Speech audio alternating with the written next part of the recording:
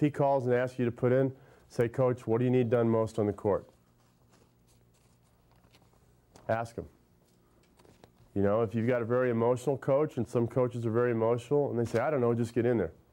All right, well, just go in and hustle your butt off then. Just go in and hustle. When the game's over and you're in practice the next day, and you get out of practice and he's away from all the intensity and everything, try to take a minute with him and say, when I go into the game as a substitute, what would you like to have done? What do you think you need most? Or does it change from game to game? And find out. Start thinking like the coach. Obviously, if you're a six man or one of several six men, if your coach is putting you in the game, there's a reason. You agree with that? There's definitely a reason. And nobody that substitutes into the game is unimportant. Their time may be more minimal than others, but nobody that substitutes into a game is unimportant.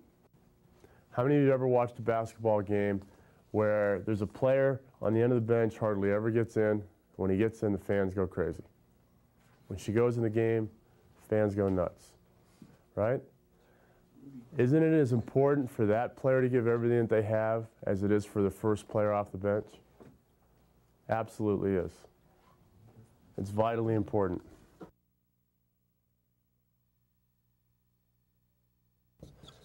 You have to develop a mentality for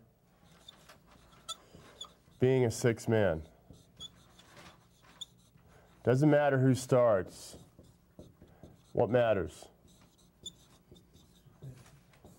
Who finishes? I often have players that start a game, but they're not there a lot of times at the end of the game. Why? Because they do better when they begin a game, but I want players that I know are going to play better defense at the end or rebound better at the end, or we might have control of the ball, or we might be down and I need better defenders on the court. Does that make sense? So just because you're a starter does not give you the privilege of being on the court under all situations, and you have to recognize that. You can't go back to the bench and sit there and pout. You need to be cheering your teammates on just like they would cheer you on, like they should cheer you on. Sometimes coaches need guys that are fast on the floor, and they need 5 of them. Sometimes coaches need 5 rebounders because you might be up 1 and there's a free throw to end the game, and if they miss, you need the rebound. Sometimes coaches need defensive guys because there's 30 seconds left and you need to stop. And you have to recognize that, and if that's a weak area of yours, find out when. After the game, no. After practice one day. Then find out why. And work on your weakness. The sixth man is one of the best situations in all of sports.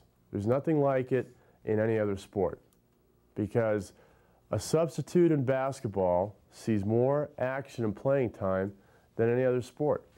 More than a designated hitter, more than a substitute in soccer, which seldom happens, more than a substitute in football. I mean, they platoon guys in and out a little bit now. There's no game in the entire world where a substitute is of higher value than in basketball. And you need to be appreciative of the opportunity, if you're a sixth man, to be that. Doesn't matter who starts the game, matters who finishes. And you can help to finish a game. It doesn't mean it might be in the last minute. It might be halfway through the fourth quarter. You get put in, team's in a 2-point game, your hustle, a few rebounds, a few fast break layups, a couple stops on defense. All of a sudden your team's up 12. Isn't that finishing the game? I think it is, don't you? And so you're not there the last minute and a half on the court, but you're up 12. Well, you helped to finish the game. You don't think a coach recognizes that, you're wrong. Those things matter.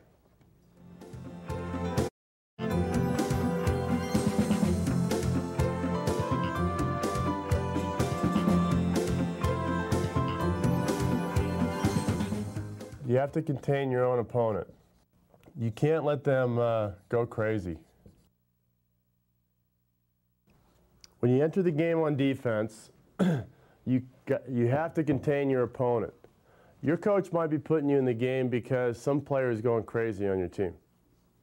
Now, starter that was covering them emotionally is a little let down because they scored some points on them. They're a little tired. Coach puts you in and says, go cover this player. Well, Do you think it's just because maybe your teammate got in foul trouble, so you're stuck with trying to cover the stud? No, maybe they're putting you in because they think that out of all the guys on the bench, you're the guy that has the best capability of putting the stops on this person. And you need to recognize that. That's not an insult. That's the highest compliment you can have. I wouldn't put my worst defensive player in on a guy that's tearing us up. I'd put my best defensive player. And if he burns a few fouls, then that's what I need him to do. But what I want him to do is go in the game. Whether the guy scores another basket or not isn't going to be the issue. What I want him to do is go in the game and harass the player, take the player out of his rhythm, get the player just pissed off so that he's not thinking and focusing on offense. I want to change the rhythm of what that player is doing. And we've talked about how to do that a little bit, haven't we?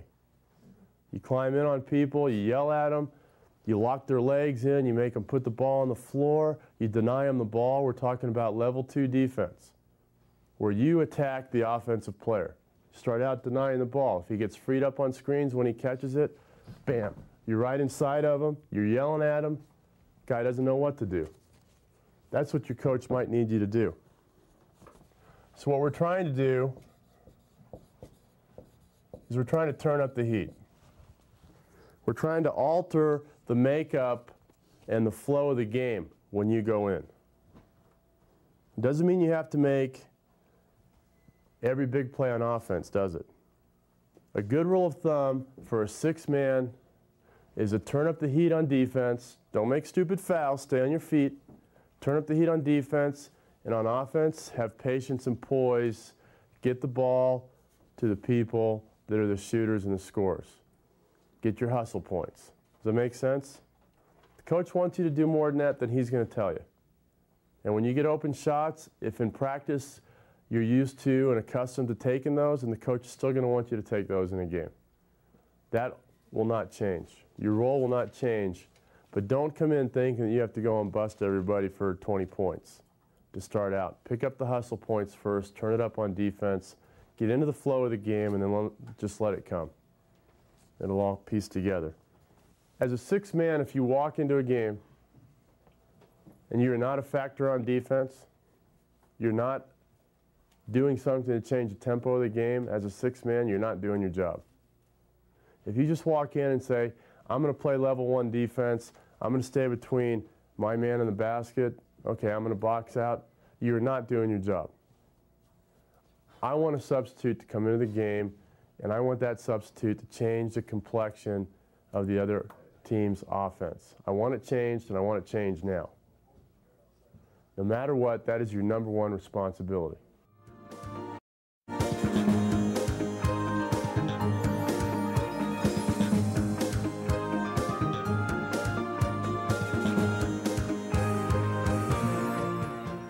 This is pretty simple for a 6-man. Just stay with the fundamentals. How many times have you seen a player all hyped up, gets in the game, trying to hustle, trying to pick the team up, they go charging in for an offensive rebound and jump over somebody's back, get a foul call? Happens a lot, doesn't it? Because players don't understand what their role and responsibility really is.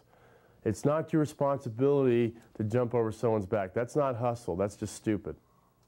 It's not a hustle play. A hustle play is when you get position.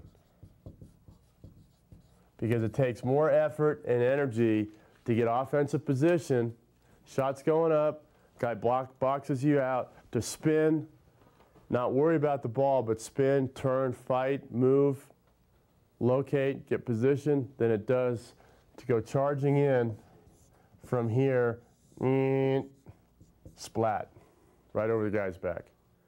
It's not a good play. Cost your team a foul, they're going to be in the bonus. The opponent's going to be in the bonus earlier.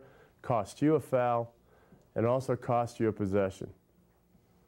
What you have to do is hustle in, try to get that position so that you're in a situation you can secure a rebound. That is a hustle play. You understand the difference? So stay with the fundamentals on rebounding.